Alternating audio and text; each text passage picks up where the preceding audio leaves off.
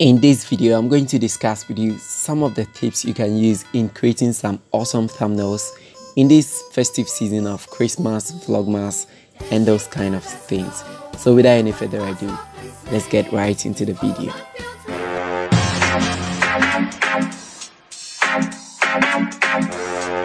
Hello everybody and welcome to this channel once again. Thanks so much for clicking on this video. So if you're new here, please hit on the subscribe button to subscribe. If you're old here, thanks so much for coming back again.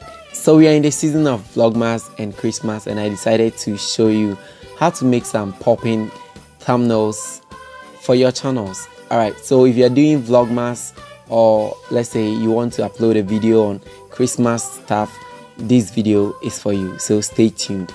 Alright, so I'm going to use Photoshop. If you haven't any other software that you use to edit your thumbnails, this is going to be very useful, so you just have to stick around. Alright, so what you do is you go to file and then new, and then we are going to create the template for making the thumbnails. Alright, so you make sure you have here to be pixels, and then we are going to maintain the 1920 by 1080. Okay, so we want to decrease the resolution to about 100% since YouTube takes not more than 2 megabytes for their thumbnails. Alright, so you click OK. So in this case, when you reduce the resolution, it means that you have your particular, like your image size to be reduced, and then if you check from here, it means that we are having 5.93. so if you save this as a JPEG, it is going to reduce the actual image drastically. Okay, so let's get into the tips. Alright, so first of all, I have a couple of things that I downloaded over here. In case you want to download them, I'll put them in the description so you check it out. Alright, so these are some kind of template, these are some kind of flowers that you can download them. I actually downloaded the PNG files just to make this very simple. Alright, so let's get into the tips. So number one, assuming you have a picture like this, you've taken a picture like this and then you want to use it as your thumbnail, all that you need to do is drag and drop it inside Photoshop like this. Now you can transform this by pressing Alt and then Shift. If you are using the latest version of Photoshop, you don't need any of these, so you just transform it to fit exactly like this. This background is very suitable for making a thumbnail, right? That is looking very nice.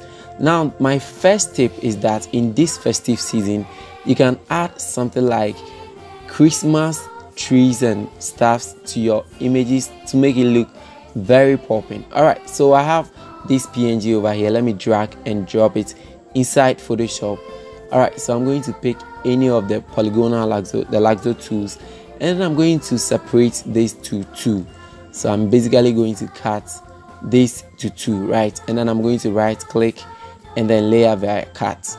Alright, so I cut this and then I'm going to send it over to my image. Now this is what I have over here. I can press Ctrl T to transform this. So when I right click, I'm going to rotate this 90 degrees clockwise. Okay, so let me transform this smaller again, and then I can place this over here. So you just transform it a little more again, and then you can place this over here. Is this not looking nice? So after getting your background, like your thumbnail, your real thumbnail, your actual thumbnail, you can just apply a couple of stuffs like this. I also have another one here that is another same tree. Like you can bring it over here, and then when you send this to your main picture, it looks nice. You can just place it anywhere you want to place it. You can rotate it, scale it anyhow you want it.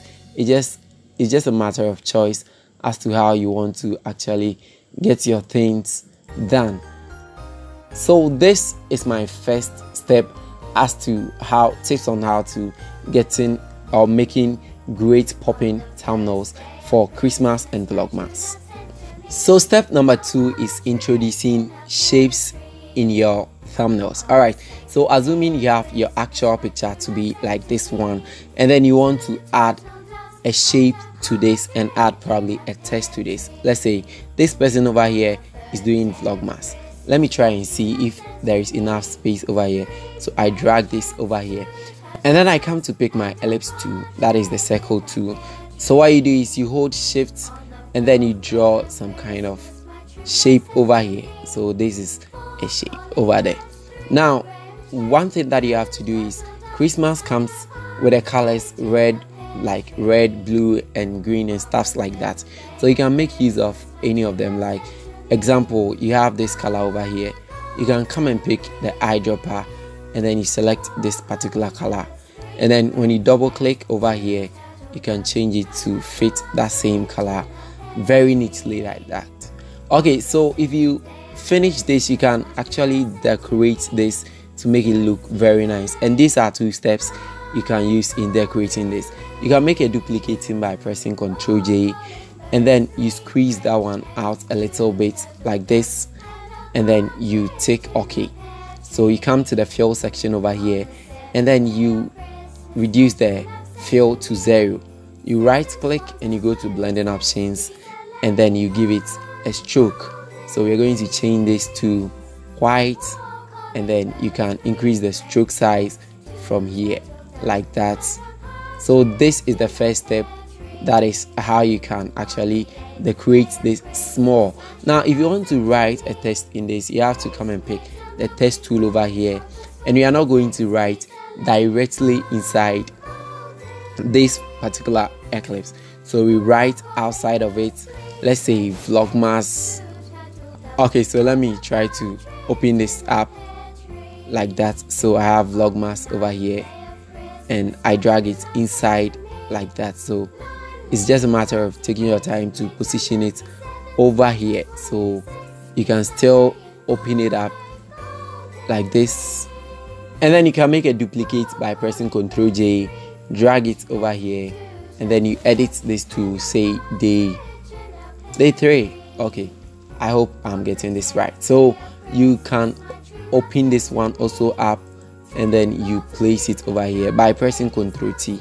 So this is Vlogmas day 3, and this actually is looking very stunning. Now another tip, you can just go back to these flowers or images that we used, and then you can drag them back again here.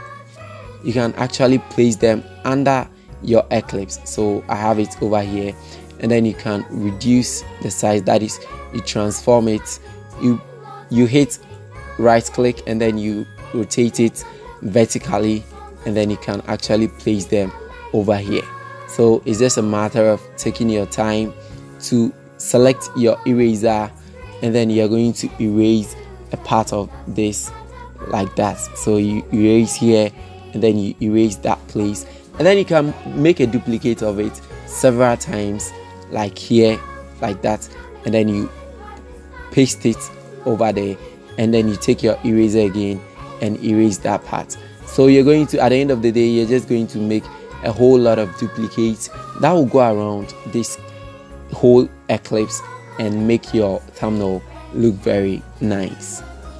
Now the step 2 in decorating this particular thumbnail is, you see we made a duplicate of this particular eclipse. So what you do is you select it, you go to the paths over here, and then it's going to create a path for you. So what you're going to do is you're going to select your text, and then when you start over here, it is going to write around it. So you can create some sort of circle shape for you, and then when you select this and you increase your size, let's say like that, let me increase it the more. So it is basically adding some sort of circle around this for us. Okay, so when you tick over here, let's go back to our layers and let's turn this off. So we have another design for this one that is looking very superb and very nice like that. Okay, now the last tip that I want to share with you is very simple. Now after making your whole tutorial, you can actually add this border to it to make it look very nice. I actually got this idea from a video that I was watching about 3 days ago. Now I'll put this link in the description, so you check it out how to download this border. So you bring your border inside and then you right click and rotate it either horizontal or clockwise or anti-clockwise. So you place it over here, you make sure that it is on top of all the other layers, and then you make sure it is at the very edge of your thumbnails. So you make a duplicate of this about 3 times till you have it fully covered to the last part of your thumbnail, and then you make a duplicate again. You right click and then you rotate it back to 90 degrees clockwise, and then you position it somewhere over here. So that is it, like that. So you just take your time to position it. You make another duplicate and there you go.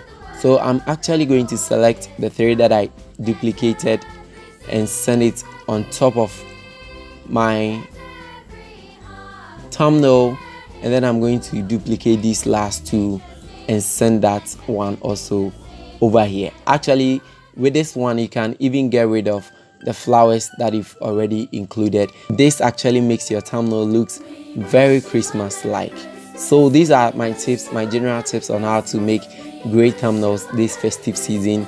Just make use of some borders, make use of some flowers, make use of some plain simple text, and then make use of some saturations and some Christmas things in your thumbnails. Thank you so much for watching this video. Please don't forget to like and subscribe, and I'll get back to you with another one. It's Innocent here. Bye.